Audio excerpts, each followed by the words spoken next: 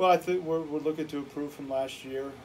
We have a good amount of young players, still young in our program, that had some experience as freshmen, particularly on defense, that did a nice job as young players. We have to realize that they're still young. They're only sophomores, and there's a handful of them, plus some, that play a lot on defense, quote unquote starters or regular players, and we still have to understand that they are sophomores. They're going to make mistakes. They're still going through their growing pains, and we've got to be patient with that. And then on offensively, we have a little bit more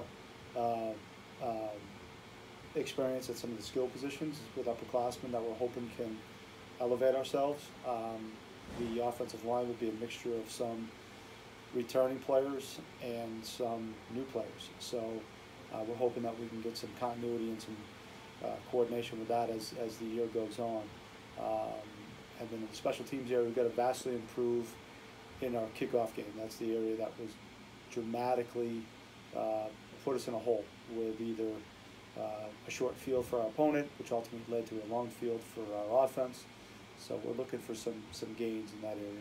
I think you got to talk about Dustin Rock, Chris Rice, Luke Issa, Zach Policino. Four guys off the top of my head that played a lot, played regularly when they were freshmen, that are now back for their second year. I think you could add in Jason Gilsinger as a fifth, who's been hampered a little bit with some preseason injuries, but is getting healthy and back to do that, to practice.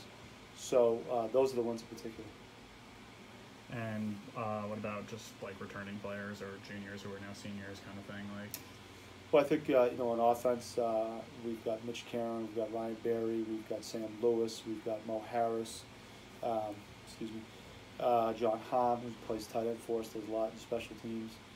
That those are the skill guys I was referring to earlier, with the exception of Sam Lewis at left tackle, that we're expecting big things from and hoping can make plays for us.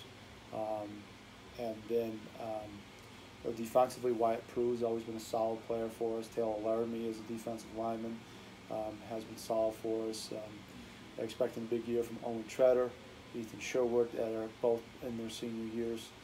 So we've got a blend of some talent players that have some experience and some that need to get some experience. And you kind of talked about a little bit with Owen and Wyatt, but replacing, obviously, Jacob Troutline, or maybe not replacing, but trying to fill in where he left a big hole in the defense. Sure, great player.